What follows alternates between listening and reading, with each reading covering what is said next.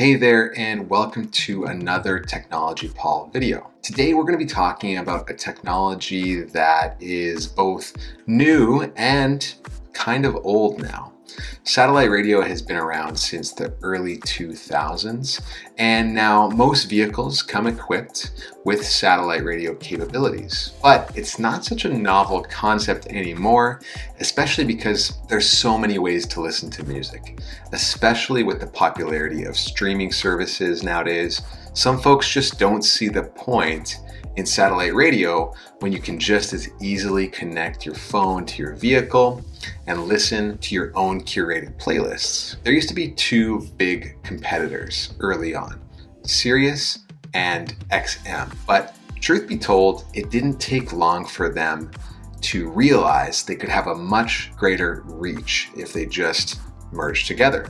So they did, and they became SiriusXM. Satellite radio has struggled to find its place in a world with so many mediums. However, they've quietly become quite popular with upwards of 43 million subscribers. So the question is it really worth it in 2020 when we have so many options? Well, let's find out.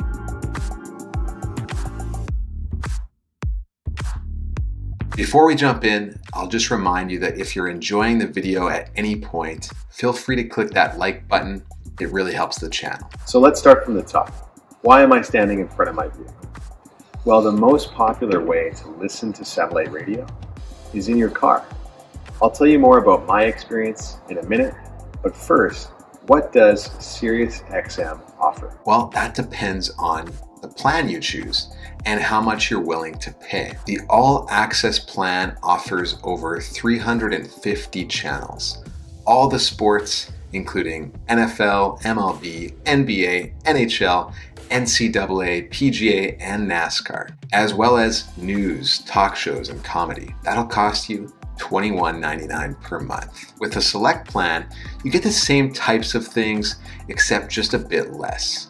You miss out on the NASCAR coverage, as well as some of the talk shows like Howard Stern. That's $16.99 per month. Then there's Mostly Music.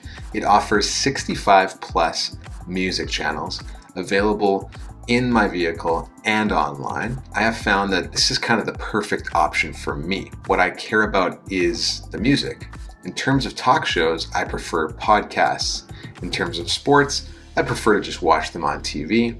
So for me, having lots of music options is the best. The plans I mentioned so far are for vehicles equipped with satellite radio, although you can also listen online.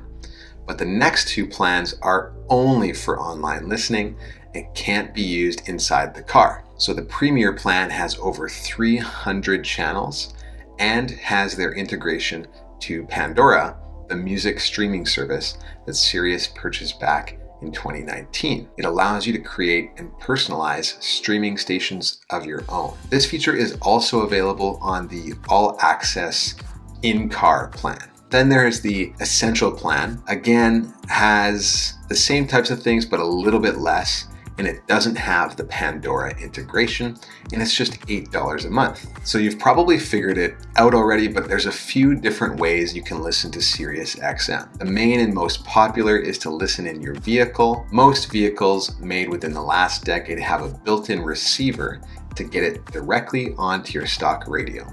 However, SiriusXM does offer options for older cars where you can get a vehicle kit that allows you to install an antenna on your car and a display that you can mount on your dashboard. Now, you can also listen through your browser, through the SiriusXM app, or through smart speakers like Google Home or Amazon Echo. Let's go through each of these. First of all, let's hop in the Jeep. The experience will somewhat vary depending on what kind of stock stereo you have in your car. However, the functionality will be the same. In the vehicle, you can browse through channels.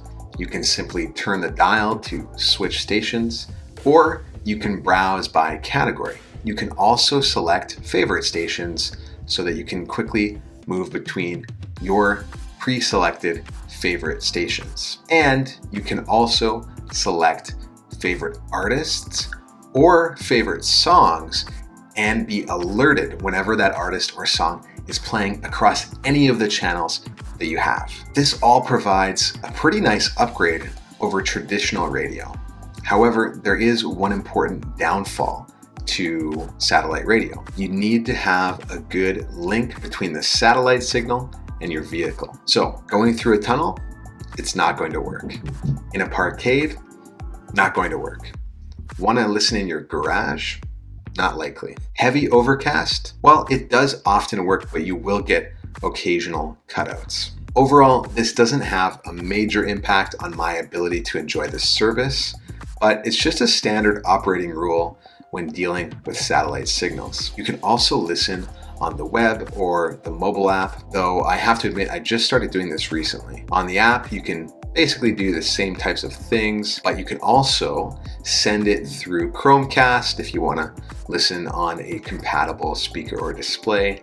So that's really, really handy. And finally, you can also listen on your smart speakers. It's pretty much exactly what you would expect. You simply ask your assistant to play a certain channel. It's just another great way to get some background music going while you're cooking dinner or cleaning the house.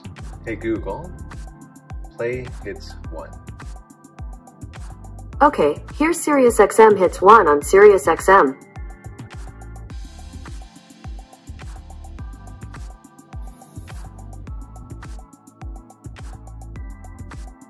All right, let me provide some final thoughts. I absolutely love the streaming services that are available these days, and I practically live on Spotify when I'm working or hanging out at home. But I do think SiriusXM shines when in the vehicle. It has the same traditional convenience as radio, but with more selection and without the constant ads. You don't get the same level of personalization that you would with Spotify, for example, because you don't have the opportunity to listen to your own playlists or mixes that are made for you. But overall, I think satellite radio is a big winner, with one major catch. It's way overpriced. The plans cost too much for the value they provide.